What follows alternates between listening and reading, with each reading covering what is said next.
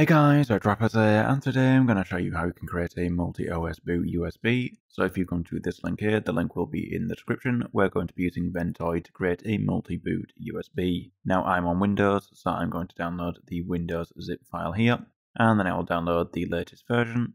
And now that's downloaded, if I come to my downloads, and then I just extract the folder to my downloads.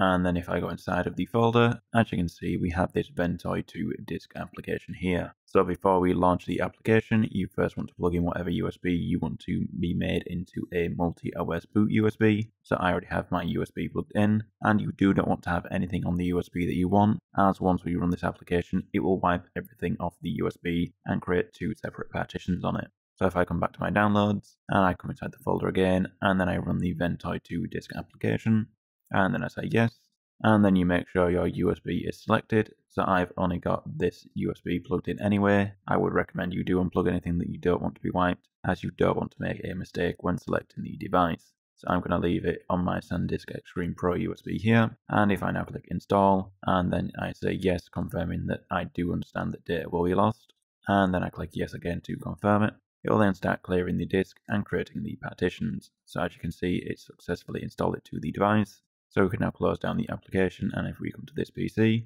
as you can see, we now have a Ventoy drive here.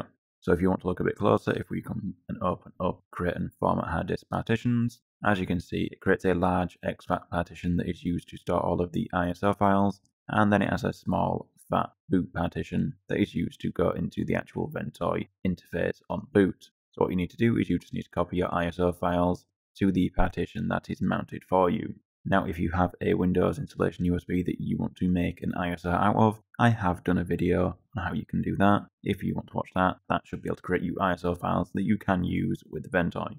And there we go, the ISO has now been copied onto the Ventoy USB. Now to boot from Ventoy, you may have to disable secure boot, and you will need to know how to change the boot order on your machine or how to get to the boot menu. But hopefully if you're creating a multi-boot USB, you already know how to do that. So I'll just now power down my machine and boot to my boot options menu.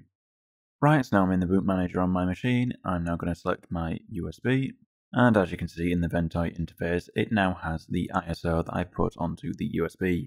So if I press enter on that, and then press enter on boot in normal mode, it will then try to boot from the ISO, and as you can see, it is now booting.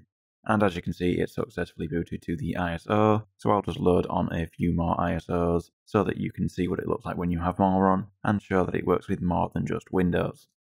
Right, so now I've put a few more ISOs onto the USB, so if I boot back into it again, as you can see, we now have many more to choose from. So for example, I'm going to try booting into the Linux Mint installer instead this time, and as you can see, it's successfully booted up to that. So guys, that's going to be it for this video. If you liked the video, don't forget the like button. If you disliked it, hit the dislike button, subscribe for content like this, and I'll see you another time. Bye.